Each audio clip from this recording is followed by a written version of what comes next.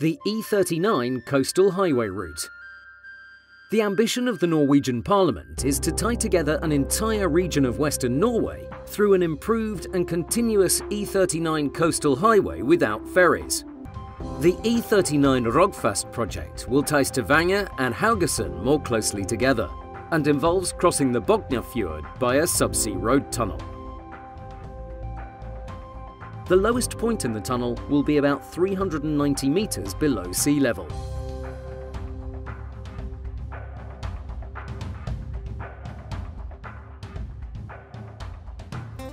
Safety is ensured by emergency exits between the tunnels. In connection with these exits, there are emergency laybys with emergency telephones and camera surveillance.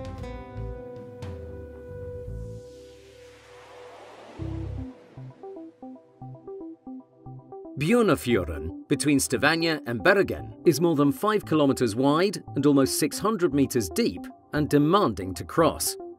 A possible solution may be an end-anchored floating bridge.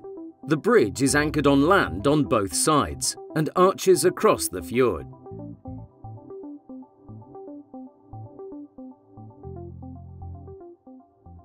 Sulafjorden lies on the route between Volda and Ålesund. A bridge would be up to 4 kilometers long, and the fjord is almost 400 meters deep. Possible solutions here may include a multi-span suspension bridge with one tower anchored to the seabed and 2 towers near land on both sides, or a submerged floating tube bridge suspended in mid-water.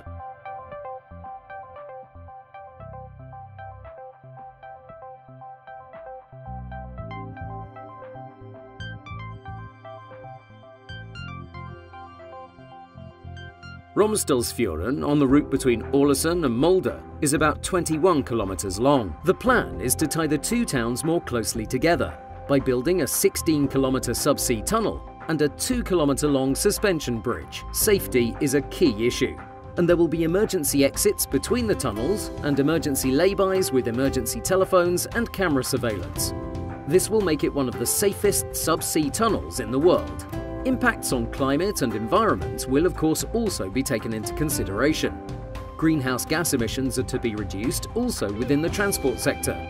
The construction of roads and bridges will entail major interventions in the beautiful and valuable nature of Western Norway and has to be carried out with the greatest possible consideration and care.